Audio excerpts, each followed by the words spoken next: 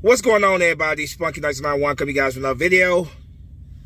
Could the Eagles owner Jeffrey Lurie be possibly getting ready to make some changes this offseason? Well, according to reports, Jeffrey Lurie, just like all of us Eagle fans, is not very happy with the way this team has been performing this year.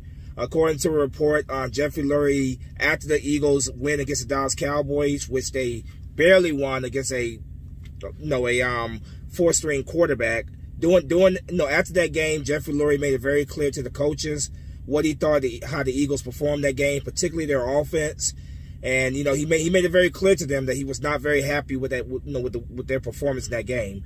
And he shouldn't be. He definitely shouldn't have been, because against a four-string quarterback, this team struggled, like absolutely barely beat that team. So, Jeffrey Lurie has made it clear that he's not happy about that, and that it's possible that Jeffrey Lurie could be getting ready to clean house this in January if the Eagles don't make the playoffs.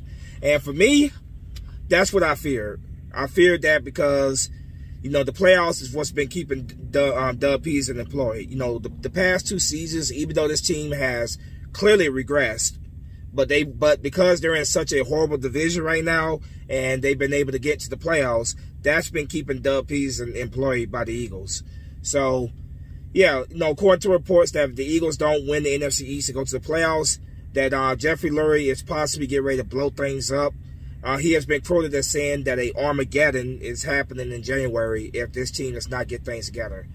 So I'm very happy that to hear that he's not happy, that he is seeing what we're seeing, and he's that he's getting tired of seeing this crap like all of us are. So I'm glad to hear that that he spoke to the coaches about the performance after that game, that that he is possibly getting ready to pull the trigger and make some moves this offseason if the Eagles make the playoffs. So for me, it's as simple as this. Fuck the NFC East. I told you guys in my previous video, I don't want to win the NFC East because I don't want that to be an excuse to keep Doug Peterson and Harry Roseman employed. And so for what I saw at this report, if the Eagles make the playoffs, then that's probably going to protect their jobs.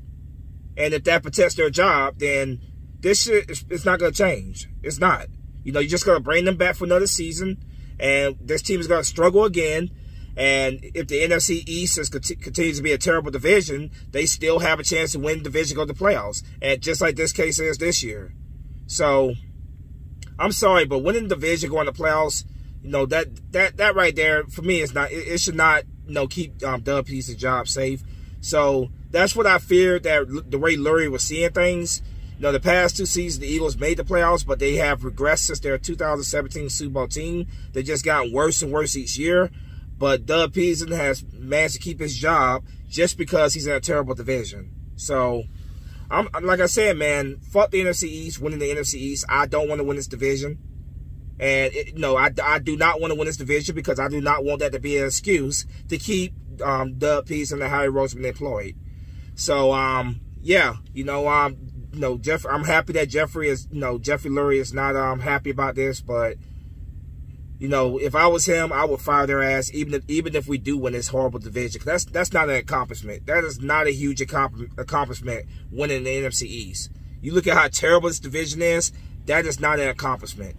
We Eagle fans that passionately support this team, not just with our emotions, but also financially. Those of us who give money to this team by buying the merch, by paying for the tickets to go to the game, we deserve a whole lot better than this shit. Doug Peterson told us after the Super Bowl, after Super Bowl 52, that this is gonna be the new norm. The new norm. The new norm. This team was clearly a one and done team. They were clearly a one hit wonder. That's clearly what they are. It's time. It is time to make moves now. It is time to start, firing motherfuckers now. It's time to start making get rid of some of this garbage. Coaches, players. It's time to blow it up. Now, Lurie is probably going to wait till the off season if he does make firings. But we need to send a message right now that nobody's job is safe. Nobody's job is safe. And that that this type of crap that we're seeing on the field is no longer going to be tolerated. is absolutely ridiculous, beyond freaking ridiculous. And if I was Jeffrey Lurie, this is what I would personally do. Since he's not going to fire anybody immediately right now, the following game of the season, week 17, I would go, after that game concluded, I would call Jeffrey Lurie. I would call Harry Roseman. I would call Doug Peterson. I would call Jim Schwartz. I would call them all in the office, and I would hand them their pink slips right there. Because it's not just the coaches, that need to go. Yeah, Roseman and Schwartz got to go, but Harry Roseman needs to go as well. We Eagle fans were praising Roseman for years, myself included. I'm guilty of that, so I'm not gonna try to act like I wasn't. But Harry Roseman is great at he has this perception of being great at contracts, which, to be honest with you, all he does is just backload those contracts, and then down the road it puts us in cap hell like it's gonna do this offseason. So he really is not all that great with contracts either. He just backloads those contracts, kicking it under the rug for later down the road, and then later down the road we gotta deal with cap hell. The Eagles are going to be way over the cap this offseason, which means that they can't really make any big moves to bring talent in. So Roseman really is not all that great with contracts either. But he absolutely sucks. Absolutely sucks when it comes to drafted talent. The amount of talent that this Eagles could have got on this roster, they could have drafted DK Metcalf. That would just hurt the hell out of me the most out of all of them. Just so much talent, such as DK Metcalf, that Roseman passed on and drafted bombs like JJ Arcega-Whiteside, who has not done a damn thing, in his 2 years here in Philadelphia. Travis Fulgham already has more career receptions, touchdowns, receiving yards than JJ Arcega-Whiteside. And Travis Fulgham has only played a few games, here in Philadelphia this season. And he already has more career stats than Arcega-Whiteside does his whole career. So, yeah, when it comes to evaluating talent, like drafting talent, Roseman sucks. He gets lucky here and there to find some talent, like some undrafted, free agents or whatever, like Fulgham, like Greg Ward. But overall, when it comes to drafting players, he's absolutely terrible. Beyond freaking terrible. Miles Sanders is one of those few exceptions, but you look at particularly our 2017 draft, the draft in 2017, only 2 players from that roster still remain on the Philadelphia Eagles. And one on for sure is going to be gone after this season, I believe. I believe Nate Gary be gone.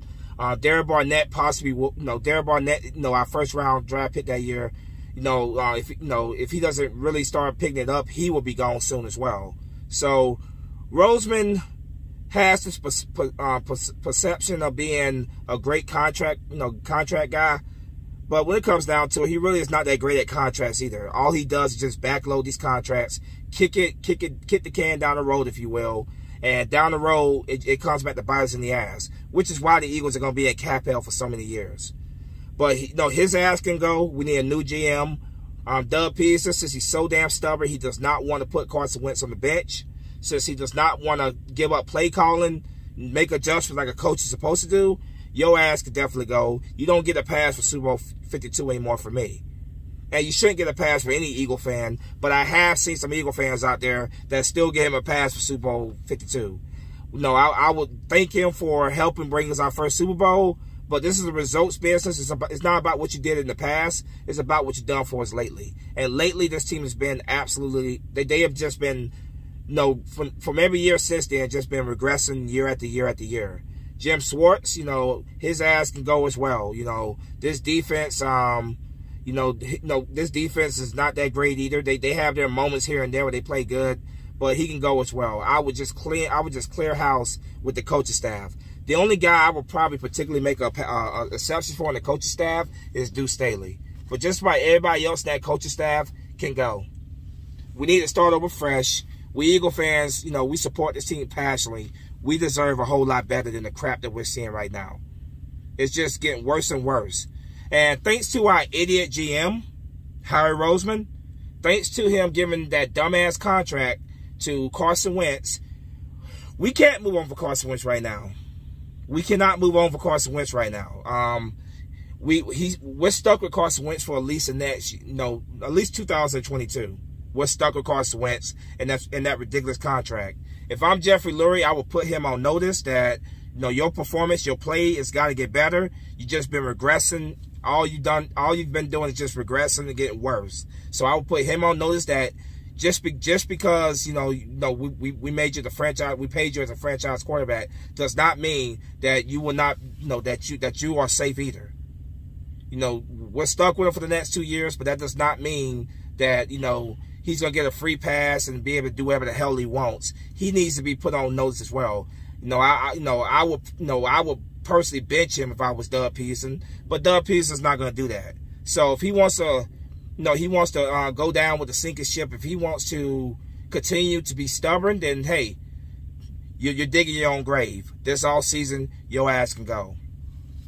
So like I was saying, man, Jeffrey Lurie, apparently, according to the reports, he made it very clear to the coaches how he felt after that Eagles win against the Cowboys. Our last win so far to date. A game in which the Eagles struggled, absolutely looked terrible. Jeffrey Lurie was obviously up there in the box watching that game. Looked absolutely atrocious. He made it very clear that how dissatisfied and displeased, like all of us Eagle fans have been, just how displeased he was with what he saw that game. And he should be. But like I said, if I'm Lurie, I don't give a shit. The only way Doug Peterson keeps his job, if I'm Jeffrey Lurie, the only way Doug Peterson keeps his job is if he lets go of play calling, and two, the Eagles going to win the Super Bowl this year. But we all know that both of those things are not going to happen. Neither one of them are going to happen. So, no, it's not going to happen. Jeffrey Lurie's not going to Doug Peterson is not going to give up play calling, and the Eagles are not going to win the Super Bowl this year. But that's the only way Doug Peterson, if I'm Jeffrey Lurie, if I'm the owner of the Eagles, that's the only way he keeps his job, after this season. It's just beyond frustrating, man. You love, when you're so passionate about a team the way I am about the Eagles, the way we're all as Eagle fans are about this team. It's so it just absolutely it sucks just to sit here week after week and have to come on here and talk about the same shit week after week, because we see the same shit week after week. The Eagles are now, they still are in the lead for the NFC East, but like I told you guys, man, fuck winning the NFC East at this point. I don't care at this point. I do not care winning the NFC East. No, it does not matter who wins this garbage division. They will be a first-round playoff exit. They will be. So, winning this trash-ass division, which, like I said, trash meaning that every single team in this division is trash.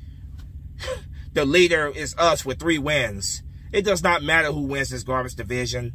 They will be a first-round playoff exit. And, I've seen some of these fans now coming out talking trash and stuff. A lot of these Cowboy trolls who comment on my videos and stuff, like, it's just funny how they came out of hiding now that they finally got their first win. They finally got a win, in quite a bit of games against the Vikings. Now they all of a sudden seem to think that the Cowboys are all of a sudden going to be a force again. Sit your asses down, trolls. Sit down. It doesn't matter who wins this damn division. Whether it's the Eagles, the Giants, the Cowboys, the Washington football team.